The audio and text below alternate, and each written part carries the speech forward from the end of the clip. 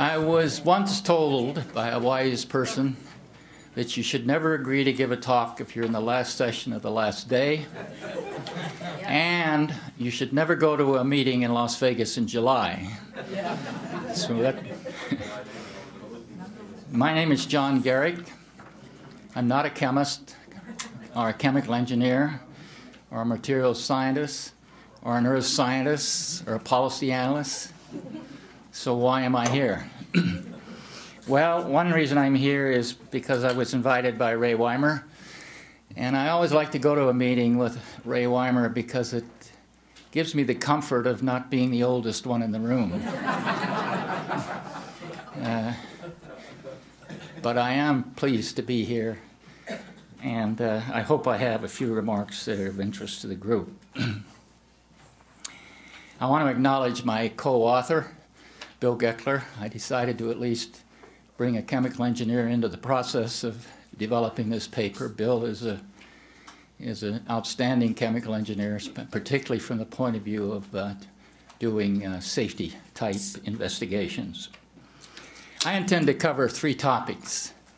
One is a little bit about the QRA methodology, and the second is, the presentations have helped in this regard, something about the nuclear safety experience in the chemical reprocessing field, and then a few ideas about how you would build a model for a reprocessing plant, a risk model. The real reason I'm here is because of a lot of experience we've had with respect to analyzing the risk of all manner of facilities. The methodology I'm going to share with you today, some of you are very familiar with it, has evolved over the last 4 decades. Our goal, the goal of basically the team that I've been associated with throughout my career, has to allow it to evolve to a general theory, a theory of risk assessment that can be applied to any kind of problem. And while the boundary conditions are very different and the phenomenological issues are very different, and therefore the risk team should be made up differently for each application, there are certain principles, certain process steps that have surfaced that seem to work well, whether it's a nuclear power plant, which is where we've had most of our experience, a nuclear waste facility, which we've had quite a bit of recent experience, a chemical plant, analyzing such far out things as the risk of importing certain animal species into a population where that species doesn't exist. Even did risk assessment in a cost-benefit trade-off of such transportation issues as the cost-benefit of going from special trains to regular trains, and some 50 or 60 nuclear power plants around the world. And so obviously you'd think that it would stabilize, and I think it probably pretty much has. And this is what I plan to do today. When I say it has sort of stabilized, it's kind of stabilized at the high level, at the process step. And what seems to work each time is the implementation of some 6 basic steps. And so our goal, our hope of this evolving to a general theory seems to be coming into fruition. First thing you have to do, of course, is understand the system that you're dealing with. And the biggest challenge of that in many instances is quantifying, if you wish, the success states of that system. And if it's a complex system, it gets particularly challenging. But you certainly need to know what represents an upset of any system. And so any departure from what you might define as a successful system is what you want to be able to expose. Number two, identify and characterize the sources of danger. We've done risk assessments where the risk measure was a toxic chemical, or an explosion, or injuries, or fatalities, or disease, or almost any thing that was of particular interest to whomever we were doing the risk assessment for. In this case, it's very easy. We're talking about radiation. Develop what can go wrong scenarios and damage states. The methodology that I'm talking about is sometimes been referred to as the scenario-based approach to risk assessment. And so the cornerstone of the whole analysis is to develop the scenarios that represent as complete a set as you can develop of the things that can go wrong with the system.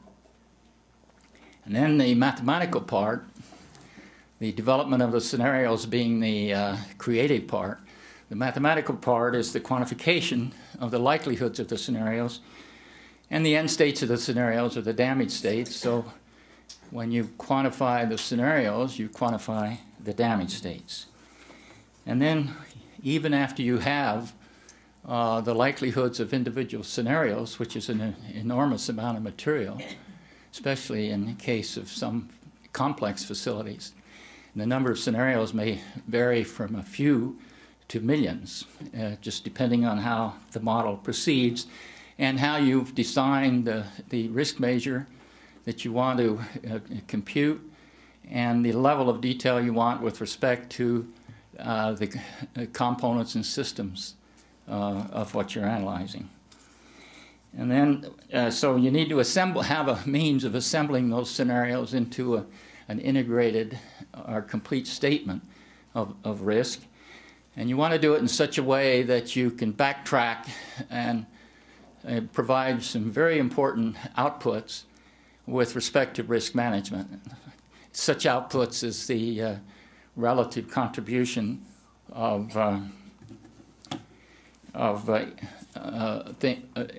issues that are contributing to the risk. So the cornerstone of the process are these basic principles.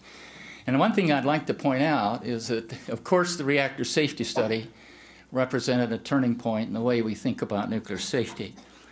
But most of the internals of this methodology were developed in the private sector.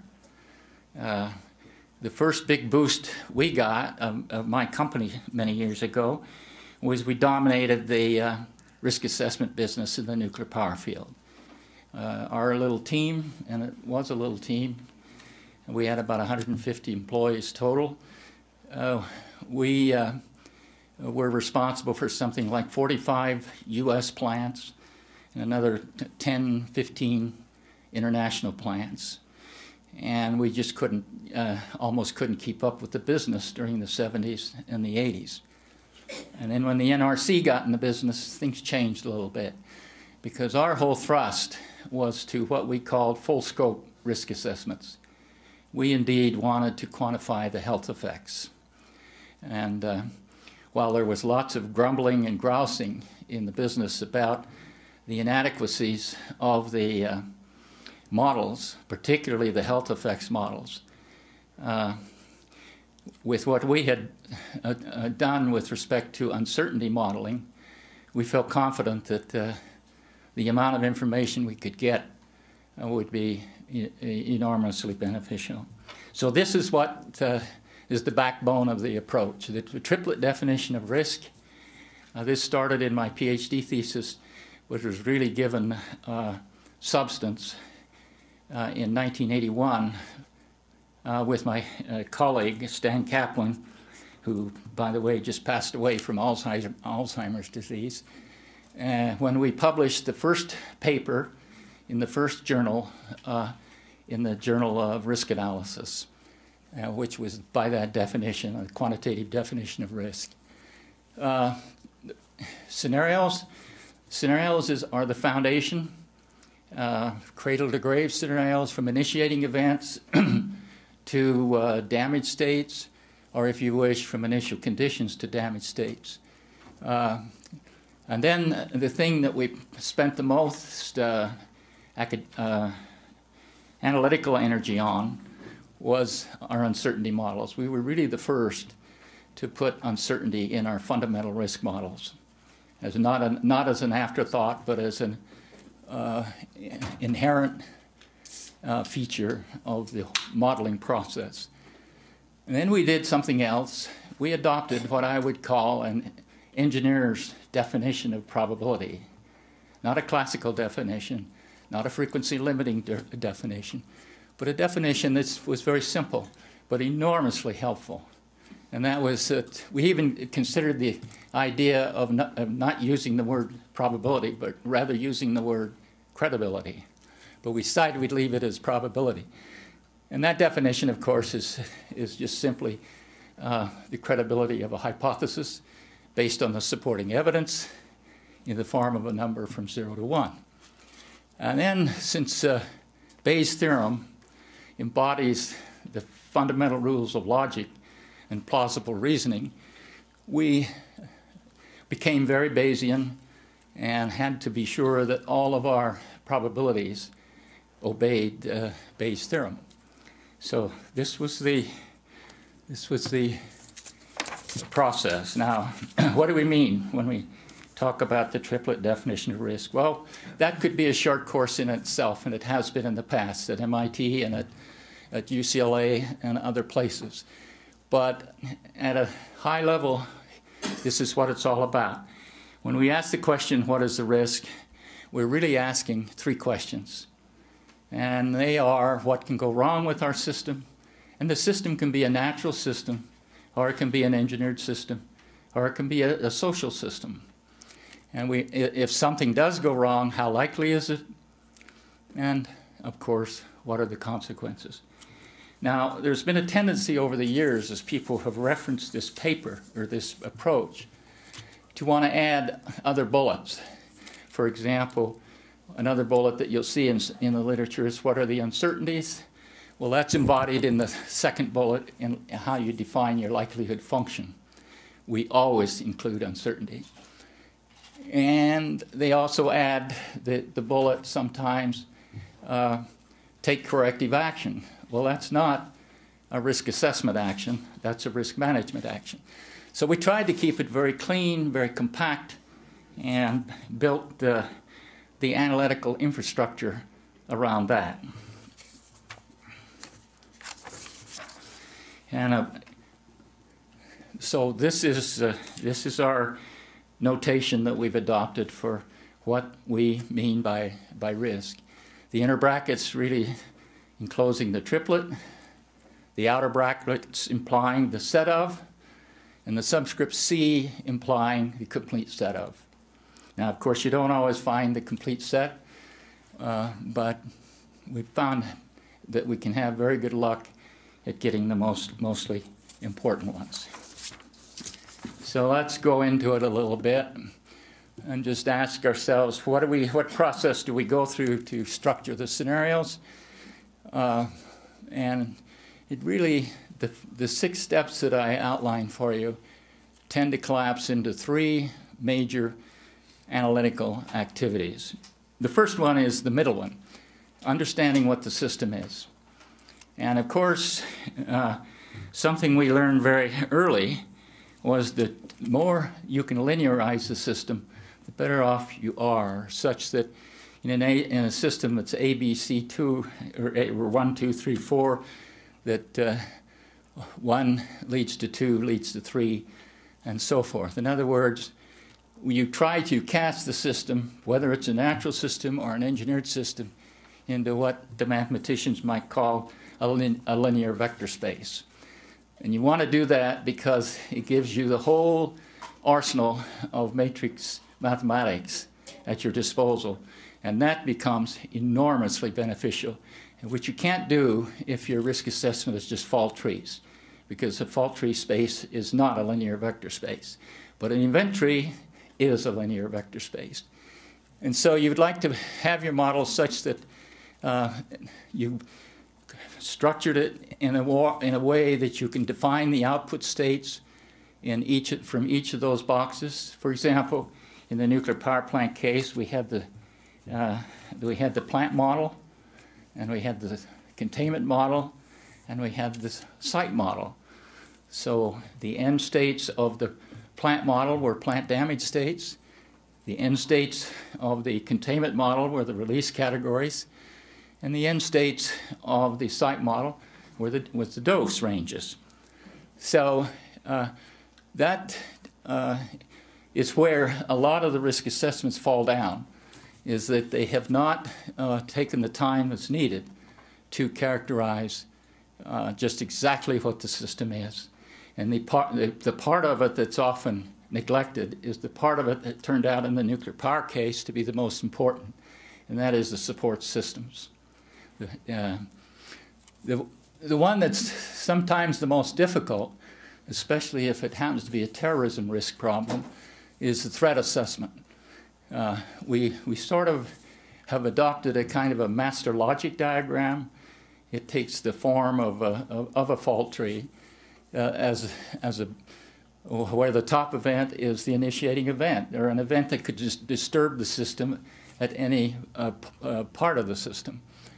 And the kind of information that you require in that is not just things like failure rates and so forth. It's whatever information seems to be relevant to leading to a threat to your system at any point along the sequence of the system. The most developed part of it, in many respects, is the vulnerability assessment.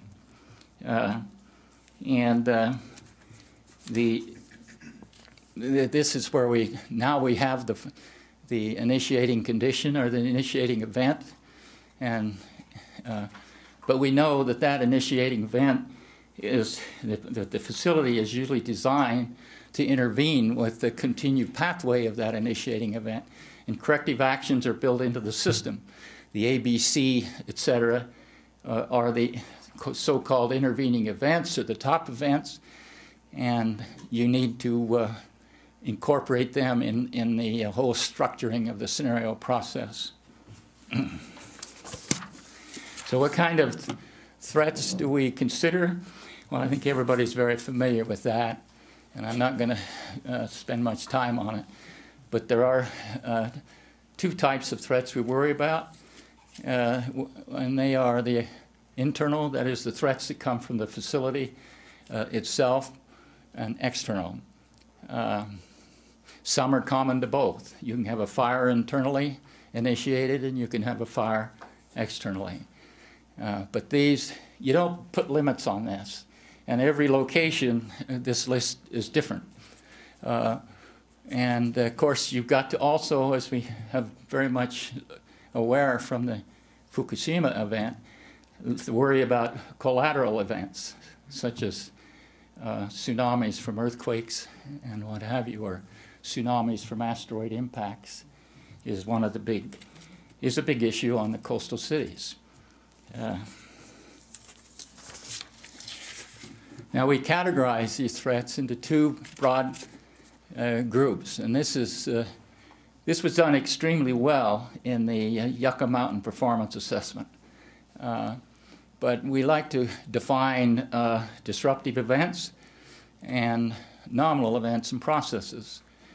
Now, by disruptive, we mean something that happens that can cause a significant change with a very short time constant.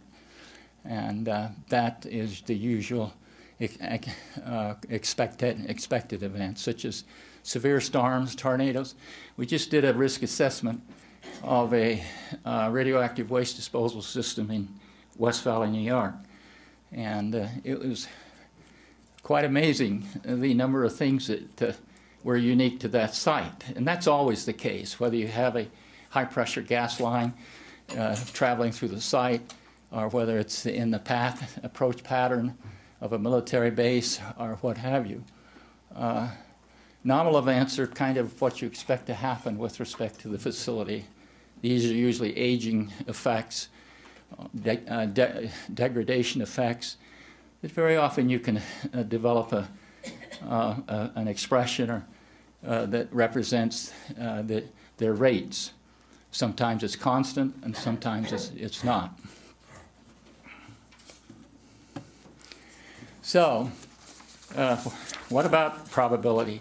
It's a very controversial topic, but on the other hand, I don't understand why, because it's everything has a probability associated with it. And as I said earlier, what we took to be the meaning of probability was actually an extension of the famous professor at Stanford and Washington University, St. Louis, Ed James. And in fact, he's one of the reasons I got interested in this business is that my colleague and I, Stan Kaplan, attended a short course at UCLA put on by James and Myron Tribus.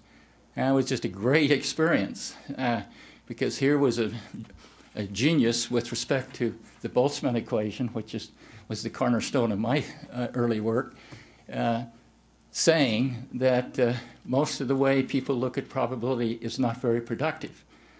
And he sparked really a long-term relationship and what I would say a major contribution to what we're now tabbing as a general theory of QRA or PRA. And by the way, I take QRA and PRA to be the same thing, a quantitative risk assessment and probabilistic risk assessment.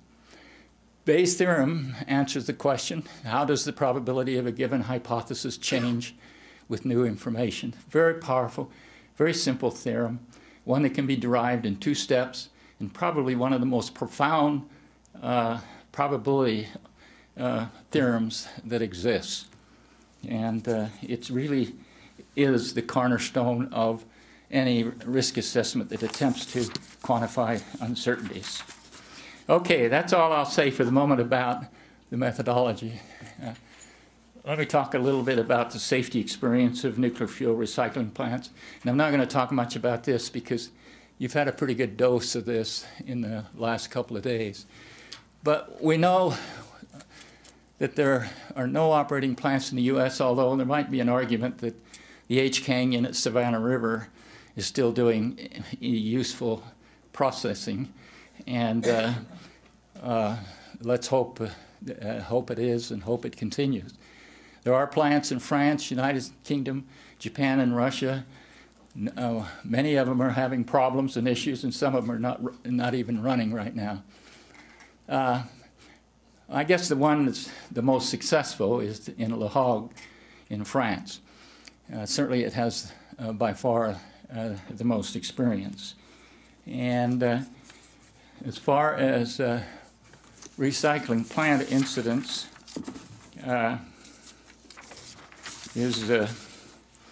all of the plants, whether they're the government plants or the private plant in West Valley, or the plants in the UK and China,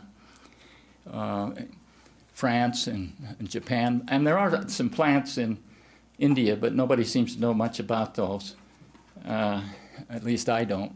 And I couldn't get the kind of information that was needed to really make any kind of assessment of them. But all of the plants, as indicated in that third bullet, experienced leaks and spills and releases and fires and resin fires and all kinds of little events. As far as I know, none of them were catastrophic. None of them resulted in fatalities. There's 2 outstanding criticality events, and one in Tomsk, Russia, and the other one in Tokamura, Japan. And they both involve the same mistake of moving unsafe material from a safe geometry to an unsafe geometry. And in the case of the Japan, there were 2 people killed in the accident. Perhaps the most devastating one, it was the waste tank explosion in Russia. And this was a case where the cooling system for the waste tank was not in operation. It was very high level waste, a lot of heat being generated, and it eventually dried itself out, and it's basically ended up being ammonia nitrate and acetates, and eventually exploded. And that explosion lifted the tank from a buried condition and caused what some media reported as lots of fatalities, but they were latent fatalities. It's very fuzzy on just whether or not there was any acute fatalities. But in the nearby communities did suffer from that event. The most high-profile event are the red oil incidents, and there were a lot of those. I don't think there would be in a new plant. I think that we'd be using diluents and other methods to keep the temperature and the pressure under control. But we had them at Hanford, Savannah River, 2 at Savannah River, Oak Ridge we had one, Canada, and Russia. And so these are the main things that seem to have happened in the reprocessing field. So let me go back to my original job of telling you how you might address this on a system, on a step-by-step basis. So this is the third part of my talk. So the first thing we say you should do is define the system. And we always spent maybe more time on this part than any other part, except in developing the scenarios. But unless you did this right, you weren't developing, you weren't going to have much success in developing the scenarios. So how do you go about defining the system? Well, you do a lot of things. I'm not going to walk you through, for example, a typical Purex plant flow sheet, because you've had that. I think Bob Jubin covered this the other day. But except to point out that process flow diagrams in a much greater detail than this are critically important to understanding the system. But there are other things that are just as important. And one of the things we found that's probably the most important data source was something we were denied in the early days, and that was maintenance data. It is amazing what you can learn from the maintenance data about the performance of your plant. But maintenance data or operating procedures are absolutely critical, and being able to think out of the box. One of the things I learned as a director of a risk assessment team over 2 or 3 decades was that you got to think out of the box in the creation of the scenarios. And generally, I didn't have much luck with people we hired that had a lot of licensing experience, because they kept trying to think within the box of licensing, and that's not what we wanted. And you really want to think as fundamentally as you can about what can go wrong with whatever it is you're analyzing. And the other thing that we found that was critically important, that was not analyzed in a lot of detail in the early reactor days, and that was support systems. And in the case of a reprocessing plant, you have a lot of support systems. You have off-gas systems, you have high-level waste systems, you have acid recovery systems, you have cleanup systems, you have solvent recovery systems, you have and the usual process systems like instrument air, steam, electricity, and what have you. And those, you really need to look in the dark corners of those to have any great comfort that you have been comprehensive in your analysis. This was the biggest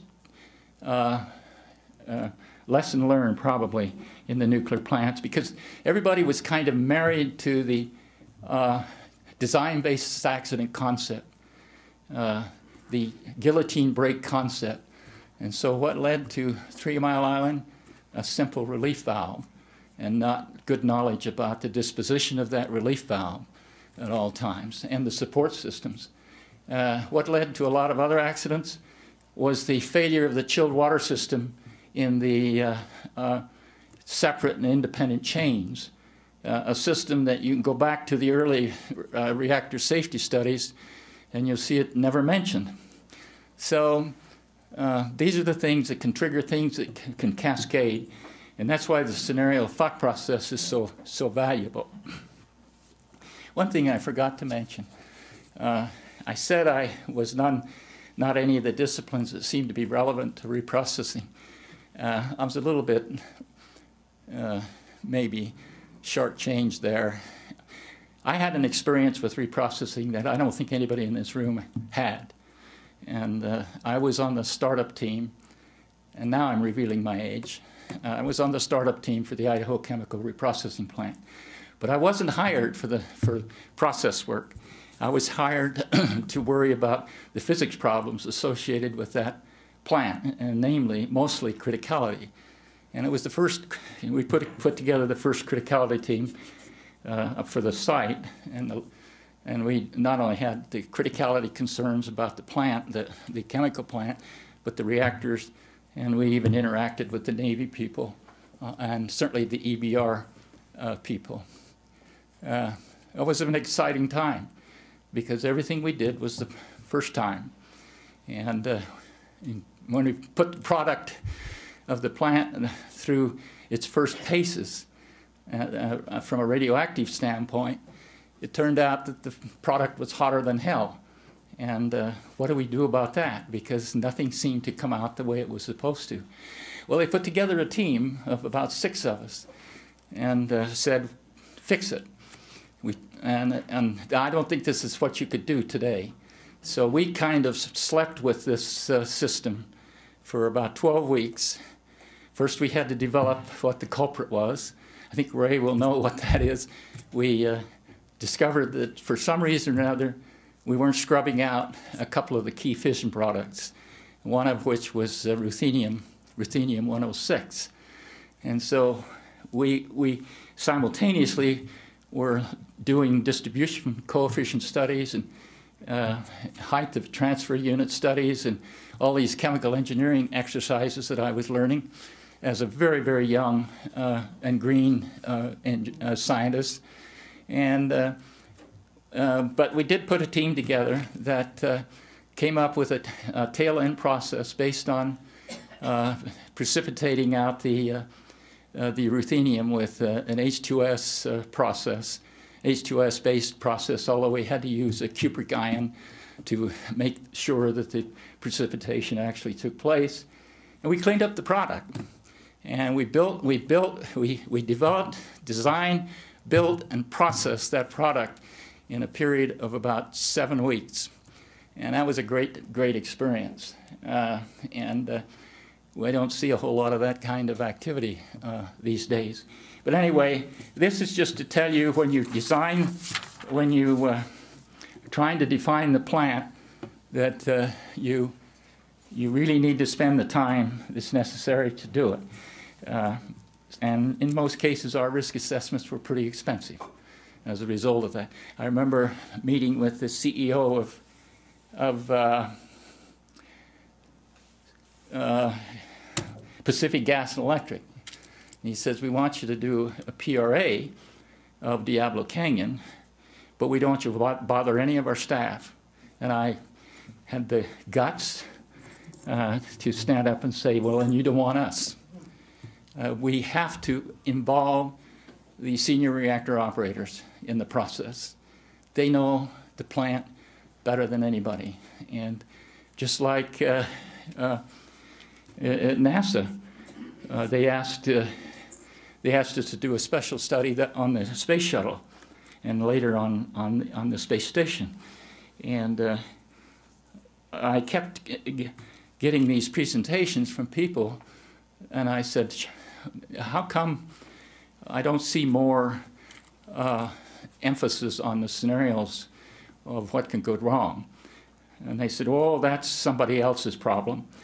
And so they invited me to attend a training session of the astronauts. And here they were going all through these scenarios. This is what structure can do for you in terms of being an obstacle. And I went back to the safety people. I said, why aren't you doing what they're doing? Why aren't you analyzing each of those scenarios? They said, well, that's not our, what was the word? It's not our requirement. It was some such thing. So anyway, I switched from working with the safety people to working with the astronauts. And that was a great experience because they thought the way we were thinking in terms of the shuttle and how it could perform.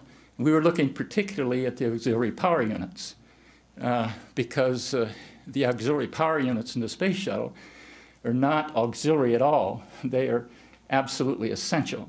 You have to have them for every operation on the shuttle, from thrusting the main engine to all the control surfaces, to deploying the landing gear, to you name it. So that became pretty exciting because our little team would be working on a scenario. We'd call up, and we now had some actual scenario or astronaut contact. And they'd say, oh, I need more flying time. I'm coming out and work with you for a couple hours. And that was a great experience. And we built a kind of a first-of-a-kind model on the risk of losing a shuttle as a result of failure of the auxiliary power unit. Now, they had triple redundancy, but it really wasn't triple redundancy when we started examining it. It was more like they had 1.5 rather than 3, because the real reason was because they had not given a whole lot of emphasis to what we had commonly referred to as common cause failures. But that resulted in some real changes in thinking and increasing acceptance on the part of NASA of probabilistic approaches, because they were really down on probability. That all is rooted back, way back to about 1956 or 7, when GE was asked to do a probability analysis of getting people to the moon and back, and the number they got was very low. And that soured the agency, and it took a long time to overcome that. Now, interestingly enough, they have a PRA group in headquarters. They happen to be headed by 2 former nuclear people. And I'm on a National Academy committee right now looking at the risk of astronauts getting cancer from deep space flights. So we're making progress there. So this is what we mean by a success diagram. We're not going to analyze each one. I mainly wanted to point out the process we go through in the development of what is called a success diagram and the linearization of the whole facility. We will talk a little bit about box number 6. So if we decide we're going to analyze one of the boxes, then we turn up the microscope on that box. In this case, I went one too far. In this case, we decided we'd look at the concentration and purification of uranium and plutonium nitrates and ask the question, how would we analyze that? Well, this is what we would do. We would linearize it first, and what we're talking about here is that in order for the evaporators to perform their intended function, and without the high risk of a red oil incident, first have to make sure that the TBP has been removed, and second, that the evaporator feed analysis is indeed performed and appropriately acted on. Thirdly, that the evaporator temperature control is keeping the temperatures below the prescribed threshold temperature, maybe 120 degrees, and that finally the evaporator off-gas pressure control is at its intended levels. And so this is, we really try to decompose the system into a point that it's manageable from an analytical standpoint, and that it's useful from the standpoint when you're dealing with the people that really understand these, how these things work, that they can interpret what we're trying to do. Okay. Step 2, identify and characterize the sources of danger. Well, we can get through this one in a hurry, because here we're only interested in radiation, and others are sometimes much more complicated than this. So, all right, what can go wrong scenarios? As I said earlier, this is the creative part of the work. And this is where we needed the senior reactor operators. This is where you need the senior operators of any chemical plant. And this is where you need to interact with the maintenance people and the designers. But you got to be careful with the designers, because what we found in collecting data from designers, there's a tendency to be a little biased towards the reliability of the system. And so how do we go about doing that? Well, the tool that's been most often used is the inductive logic model, or in the form of an event tree. And so here where we have A, we're really talking about the box that I showed you earlier. Is the answer is, has the TBP been removed? If the answer is yes, then you go to the right. And if everything is yes, if all the answers are yes, then that represents the success state. And if any of the answers are no, then you go downward into the vertical state. And you can represent any single scenario with a Boolean equation. And the A is that it's successful, and A bar is that it's not successful. So this is an enormously useful structure within which to think, because we can represent this whole matrix with a simple operator. And we can do diagonals on that operator and answer the question, given a certain input state, what's the likelihood of a certain output state? And that becomes an extremely useful piece of information. So we don't just calculate the risk. We really create the superstructure or the infrastructure of the whole process. We put some information in this one, and this is my token slide that you can't read. But it's done just to kind of illustrate how the process works. And except for the last four, the output state, the damage state, is pretty much a feed that's off spec, and it's very correctable. But down from S13 to 16, you get into scenarios where you had more than one top event not performing its intended function, and you start to get problems like fires and eventually something like an explosion. And of course, the red oil event is simply the distaste that organics and nitrates have for each other, and especially at elevated temperatures. And so if you have a TBP with its diluent like kerosene or dodecaine and uranyl nitrate or plutonium nitrate coming together at elevated temperatures, you get a degradation that, if uncorrected, creates a lot of gases, non-condensable gases, and the products include a lot of reaction products that can be very corrosive and sometimes explosive. So this is the type of information that you'd get out of the scenario. Now, as far as the quantifying the scenario, step 4, This is the most fun to us that studied applied mathematics and physics and neutron transport and what. Yeah. I have a question. In your inventory, all the knots you have there is any condition or probability that happen, or all of them supposed to be right or wrong? Oh, what you're saying is, is it a binary system? And yes, generally we, because yeah. There is a lot of what if, sure. what if you can get out of the box. So sure. the question is, No, yes no? Well, the answer is it depends on what you're looking for and the model. You don't have to have just two states. You can have multiple states. You can have degraded states. You can put that in the event tree as well.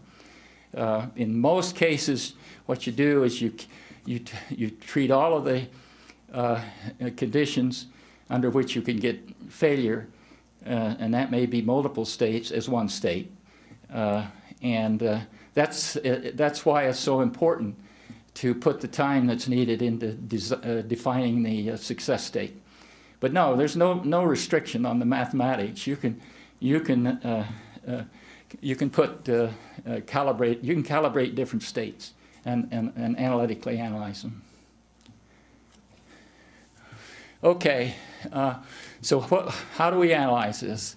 Well, we calculate our credibility factor, probability distribution at each point along the way. In the event tree, you first have to have the probability of the initiating event, and then you have to, at the split fraction or at the branch point, have the probability of it going down rather than across, and so on.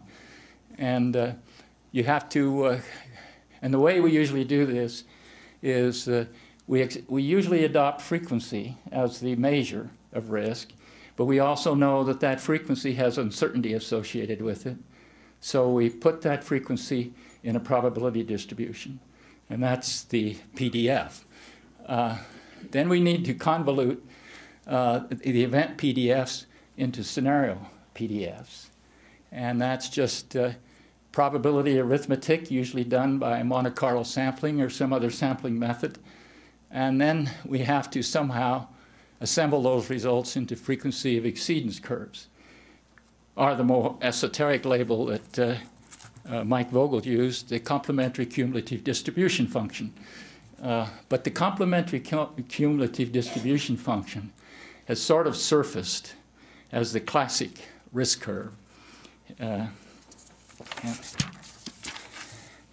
So we go back to our event tree, and this sort of illustrates the process. The A, B, C, D correspond to the success boxes that we showed earlier, and we pick any path we want. And of course, what we end up doing is quantifying all the paths, and we can. But if we pick the highlighted one, then on the lower left there you see the Boolean expression for that. And then, of course, the frequency version of that follows directly from that. And so now we have a Boolean equation for the frequency of occurrence of that scenario. And since that end state of that scenario is the damage state, we also have the frequency equation for that damage state. We will, in a few moments, talk about what the next step is after you get the Boolean expression. But if you pick one of the branch points, what you usually then do is another type of diagram. In this case, it was a fault tree, is used most often, although not always, to quantify the branch point. So the branch point that says feed analysis fails to prevent TBP in the evaporator field, well, that can happen only if analysis fails to detect the TBP, or the operator fails to send the feed back, so to speak. And then you can kind of work your way down. The diamonds tend to indicate that it needs further development. The basic events are usually denoted by the circles.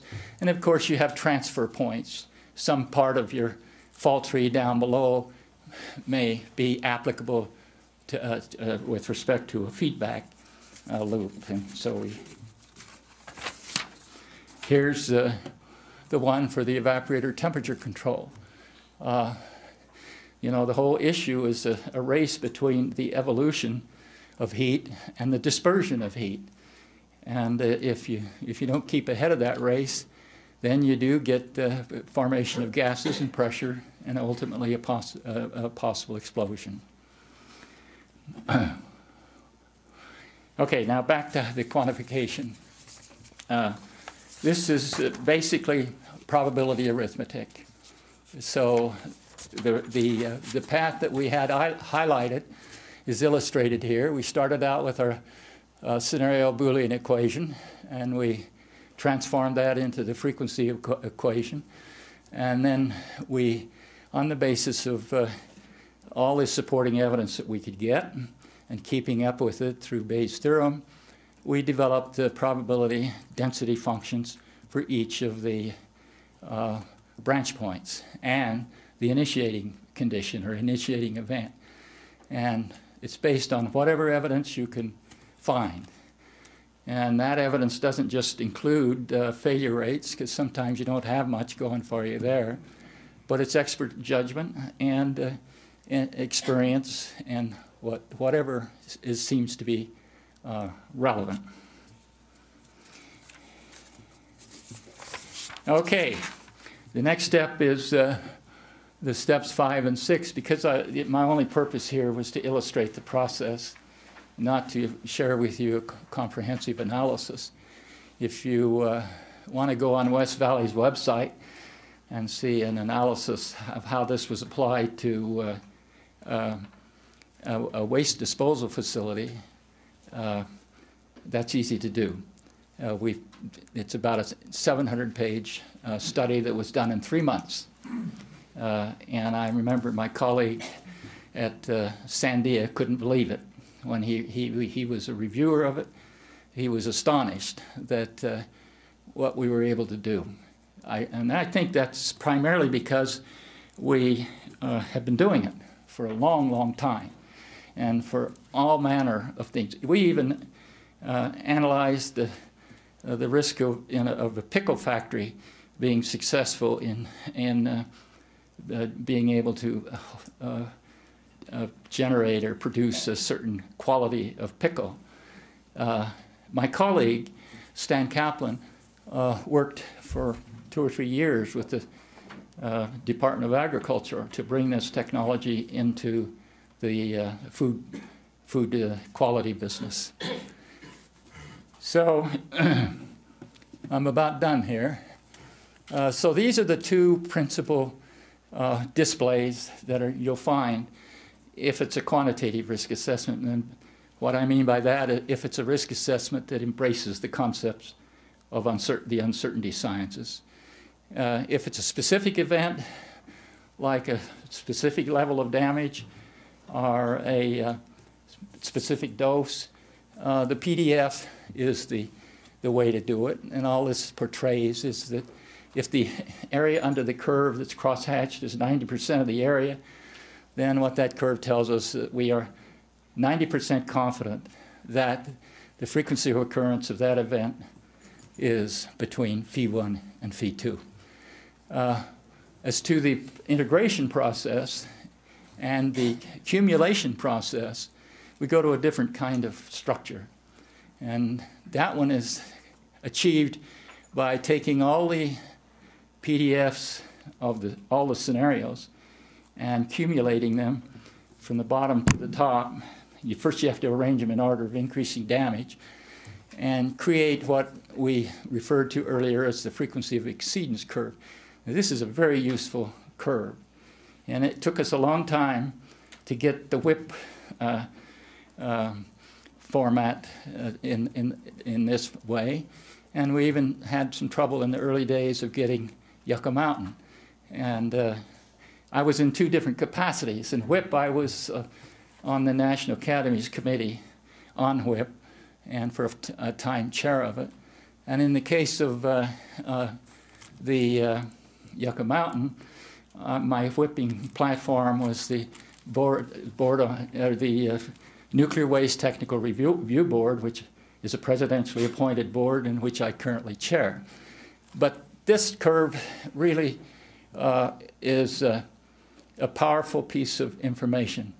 This one is useful with respect to individual scenarios. And then there's a whole raft of other things that go with these results, the most important of which is the importance ranking of all the contributors to the risk. That is really turns out to be, and that was just enormous eye-opener in a lot of these facilities, and including nuclear power plants. So I think that's about all I have that I want to cover. I have the usual conclusion side, which says nothing much. But the business has matured, both from the standpoint of the government's use of PRA and its extensions of the WASH 1400, the Rasmussen report. By the way, Rasmussen was one of our board members on my company. I didn't say anything about my company, but I had a company from the early 70s until I sold it in 1997. And that little company had something to do with every nuclear plant in this country. Sometimes it was a very small thing, but we were heavily involved. So we didn't do any government work until much later.